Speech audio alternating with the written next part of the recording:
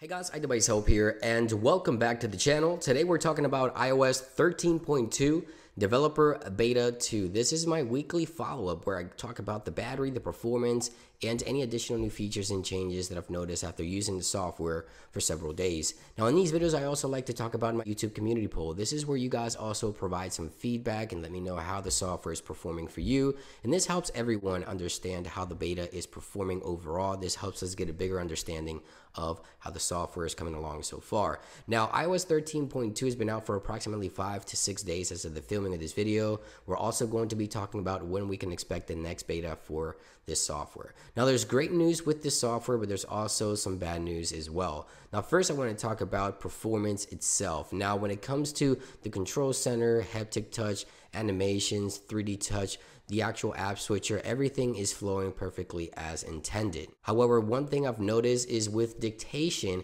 and speech, Siri here continues to crash the device. So for example, here's a conversation and message. If I tap and hold to click on speak, it'll crash the Messages app. Now this continues to happen with emails. This continues to happen with Safari. Third-party applications continue to crash, and Apple has been working on Siri, search, and dictation. This is something new in the latest beta, and this could be the reason why we see Siri and speech causing crashes through the platform itself. Now, iOS 13.2 Developer Beta 2 was released, as I mentioned, approximately 5 to 6 days ago. And we can expect the next beta sometime this week, the week of the 14th. So anytime now, Apple could be releasing iOS 13.2 Developer Beta 3. And this software brings a ton of great new features and changes. If you want to watch my initial coverage on everything, I'll link it down below. Again, this is going to be the follow-up where I talk about the performance, the bugs, and everything else. Now let's head on over to YouTube and check out the YouTube community poll. Now this week's question was, how is iOS 13.2 Developer Beta 2 and Public Beta working for you guys? Now we have approximately 2,800 votes, and a 57% of you guys are having a great experience. 24% still encountering some bugs, as I am, as you just saw there in this video. And a lot of you guys, 8% actually, are having a lot of bugs. I would like to see what kind of bugs, so you guys can leave a comment down below. Also, make sure you leave the device name so we can all understand what kind of bugs are still occurring. I noticed that there's been some glitches and problems with iPads, and we'll get to that here in a few seconds.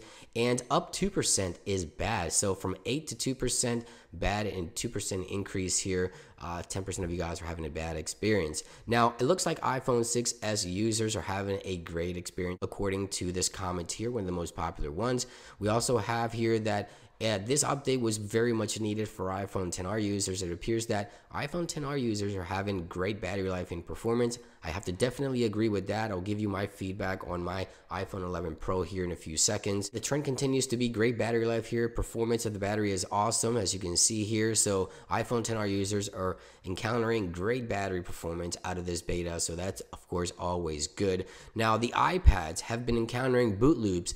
And yes, so when you click to update iOS 13.2 from beta 1 to beta 2, it appears that multiple users, multiple iPad users are encountering a boot loop where the iPad would just get stuck on the Apple logo or in a black screen. So if that happened to you, unfortunately, that's just the nature of beta software. Hopefully you backed up and you can restore your device once again. Now, another group of iPhone users, iPhone SE users, are having a great performance. I have to agree with this. The iPhone SE has been the best performance device on the latest beta. It's been snappy, the battery has been good, and it's been great for iPhone SE users since its initial release for iOS 13.2.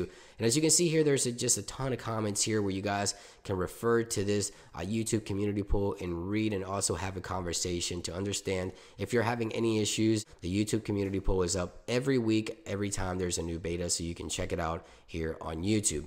Now, my personal experience with iOS 13.2, I have to say that the battery seems to be going in the right direction. If you follow me here on the channel, last week with beta 1, the battery was a disaster. Now with beta 2, I'm getting all-day battery life, which is good. Not as good as it was before with 13.1.2, but we're getting there. We're getting to 8-9 hours of battery life of on-screen time with the beast, the iPhone 11 Pro Max. One thing that I am a little bit ticked off about is that we do have the ability to change the video resolution on the Pro models and the iPhone 11. And Apple has not brought this to other iPhones, which is somewhat disappointing. Hopefully with future betas, we'll see this for all iPhones, where we can change the resolution on every single iPhone directly within the cameras application. It's a new feature for the iPhone 11 and 11 Pros, and hopefully Apple will bring that to all iPhones. Fingers crossed. And also, Apple, let's bring a new menu here, a drop-down menu. This seems just kind of lazy from your part. Let's try to fix that. But anyway, guys, that is everything that I wanted to share with you guys with iOS 13.2 Developer Beta 2, the follow-up. Of course, we can anticipate this new beta coming up here shortly. Be sure to subscribe for more cool features and changes to iOS. Thank you for watching, and I'll see you guys on the next one. Peace.